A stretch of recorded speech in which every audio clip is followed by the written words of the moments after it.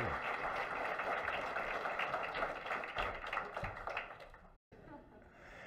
Have you heard common phrases such as think big, think positive, or think differently? Research shows that we have more than 6,000 thoughts per day. So what we think, and therefore what guides us, truly matters. For the last couple of years, I was on the search for what guided my own decisions, for what some of my core beliefs were that I could share with my family, friends, colleagues, clients, and you today. I hope my reflections can serve you as a gift, inspire you to define your own core beliefs, help you achieve your goals as you shape your world. My name is Markus Hammer. I'm a leader in learning and development, book author on resource productive operations, and as you can see, a proud husband and father of 2 boys. My father was an engineer, and I followed his footsteps to study at a technical university. I was curious to understand the fundamental principles of how to make processes more efficient and help the environment. And since then, I spent my career helping companies to change and improve their operations. This includes essential things such as meeting customer needs, increasing service quality, delivering products on time, and also reducing costs. But equally important, sustainability and resource productivity, helping companies to find new ways to consume fewer resources, produce less waste and pollution, and move towards more sustainable and circular business models.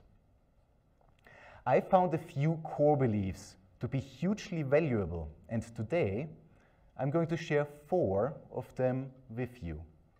Whether you think about resource productive operations, learning and development, or life, every one of these core beliefs comes down to people, or in other words, the human factor. The first core belief I want to share with you today is think lean, or how we can all achieve more from less. In my first full-time job at a Procter & Gamble manufacturing plant for industrial perfumes, I had the chance to learn everything about lean through the integrated working system, which, like the famous Toyota production system, is a comprehensive methodology for improvement. But I learned some lessons the hard way. In my first project, I only focused on the technical aspects of reducing cycle stock in perfumes production.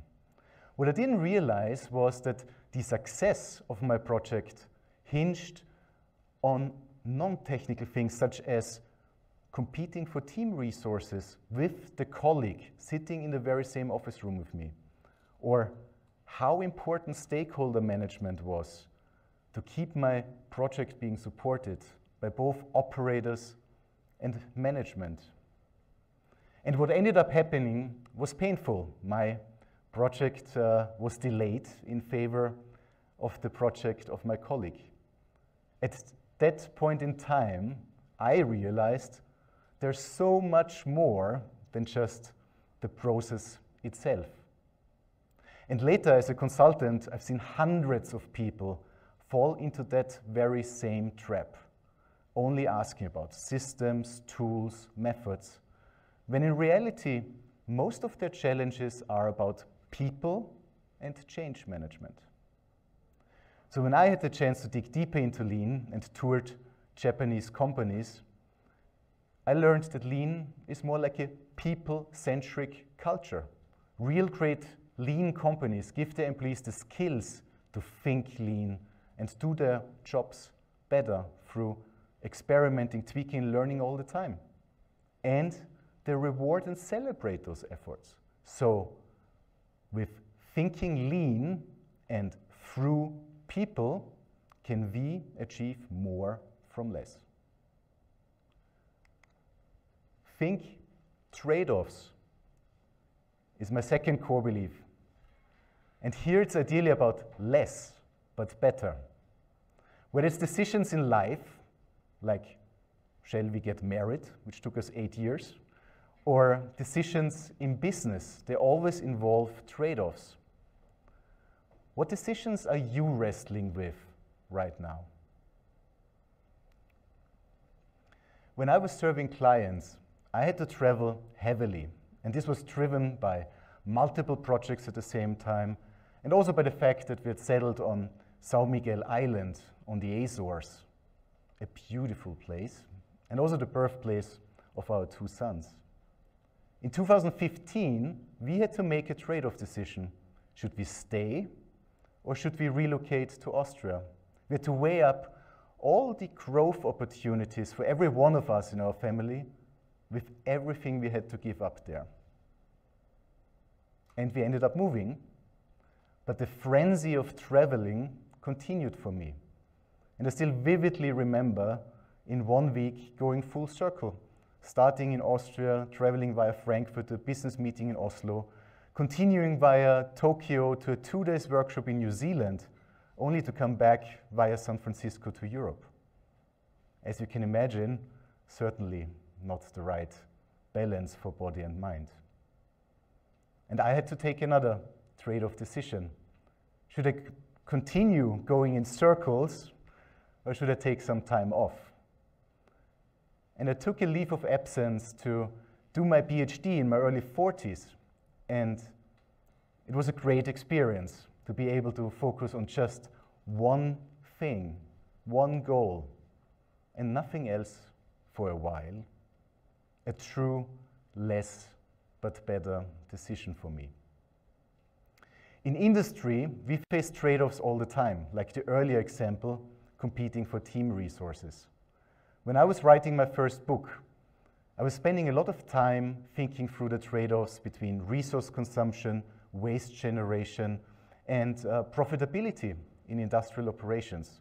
Questions like, should factories run their processes faster, produce and sell more product? Or should they focus on yield improvements, reducing energy and material consumption and cost at constant throughput? People find it hard to navigate those trade-offs. And understanding the optimal operating point requires continuous decision-making between all the internal and external factors. Increasingly, operators get the help of big data analytics and artificial intelligence when they make those decisions. So the question is, how can we help people to think trade-offs, make decisions, and what skills do they need? It should be clear by now that people, and also becoming more self-aware, matters most. So my third core belief is think personal. It's all about people.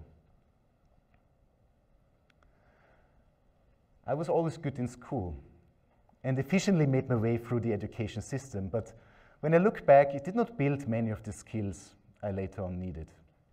And its one-size-fits-all approach is no longer fully fit for purpose. And therefore, in my learning and development role, one of the biggest efforts is around think personal, or in other words, learner centricity. We strive to change the logic from pushing training onto learners, like in school, to learners intentionally pulling for the learning opportunities they need to address their individual skills needs. There's also another change that is required, which is thinking more holistically about learning and development, as most of the actual learning happens through experiences on the job. And in the field, the 70-20-10 principle is widely known, which means 70% of the learning happens through experience on the job, 20% socially, and only 10% through formal, physical or virtual classroom training. Also for myself, some of the most memorable learning experiences were experiences. For instance, as a student, I left Austria to study a year in Scotland. So I had to live alone for the first time in my life. Learn to understand the Scottish accent, which is really hard. Make new friends. And also I had the chance to meet my loving wife. So learning experiences matter. And I've spent the last 15 years on this in our capability centers and model factories. There, the biggest power of experiential learning is actually to create lasting memories, what I call from-to experiences, where participants get the chance to experience an unoptimized current state and have the chance to improve that process hands-on. Not only is the future state that can be achieved mind-blowing and so much better, but also the transformational journey as a team to get there is also fun. And these experiences, they can also be made portable through model factories in a box and also virtual reality. But there's something else. Think personal also includes taking care of your full self and your teams, which is my #1 priority at work. Life is short, and I was very lucky on March 22nd of 2016. That day, I had breakfast at Starbucks at Brussels airport. Only 1 hour later, at that very same place, 1 of 3 bombs detonated as Brussels was attacked by terrorists that day. So think personal for me also includes being grateful for the time we have with our friends, family, team members, and also for the beautiful places in nature, like our small cottage at a lake. There's one last core belief I want to share with you, and looking ahead in the next few years, we see the most profound shift in our economic model since the Industrial Revolution. Companies will need to accelerate their journey towards environmental and social sustainability by moving away from the linear approach to resource consumption to more circular, also called cradle-to-cradle business models. So we all will need to start to think circular, as there's only one planet Earth with finite resources. And this transition to more circular business models requires companies to think about the products they make as resources for the future. And they need to find new ways to optimize the value they generate out of those resources through multiple life cycles.